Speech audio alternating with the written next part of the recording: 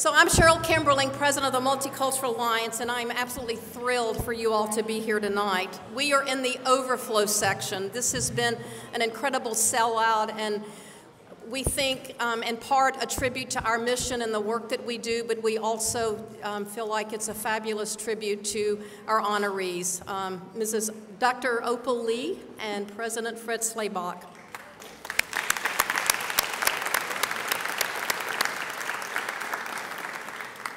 So the tables that are out in the overflow awning section have a big screen. So I also want to remind our honorees that you both will literally be on the big screen tonight.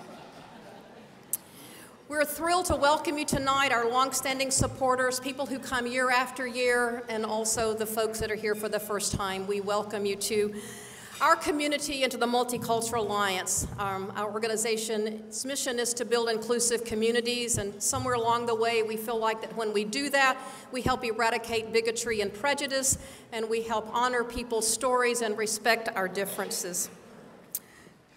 We reason that good faith dialogue is necessitated by good civic-minded members of our community, and tonight we know that we broaden and deepen this community.